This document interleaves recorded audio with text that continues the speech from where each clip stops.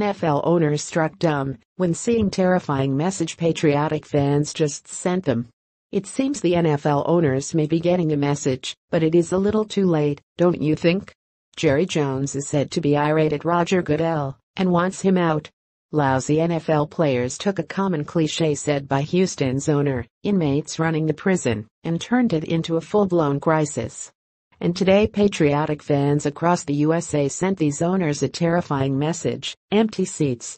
Now true, tickets are sold in advance and most games sell out, but they lose big time on concession sales and more. Tickets go up for renewal every year, and if fans won't go to the games and can't sell their tickets at a profit, or at least costs, they will not buy season tickets, spelling doom for the league.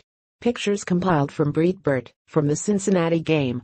The big Tampa game against the Panthers saw the same. The Jets game was a debacle. Look, there is only one way out of this mess. Make a rule requiring these spoiled players to stand and respect the flag.